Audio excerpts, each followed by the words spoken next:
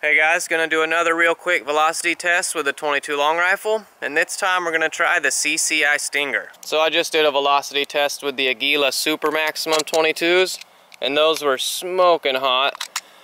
So let's see what the CCI Stinger will come in at and compare it to those Super Maximum. These are a 32 grain bullet, while the Super Maximum is only a 30 grain.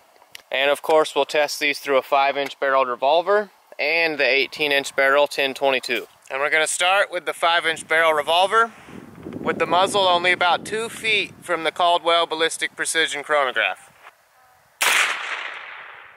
1256. 1149. 1189. 1168. And 1082. And now the Ruger 1022. 1627. 1581. 1588. 1622. And 1646. So overall those were a little bit slower than the Aguila Super Maximums, but that's still a smoking hot 22 round, 1600 feet per second.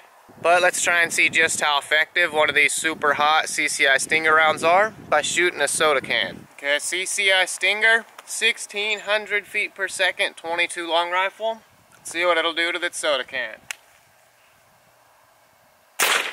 Oh, dang. Seemed to be pretty effective.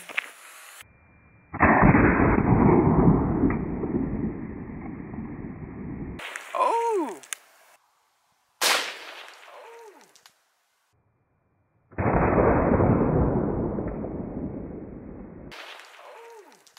And here's what's left of the can from that CCI Stinger. Completely obliterated it. Pretty similar to the Super Maximum. Not exactly sure which one did more. I'd have to review both of the footages and see the results and then make my decision. But both of them were just completely devastating to a soda can.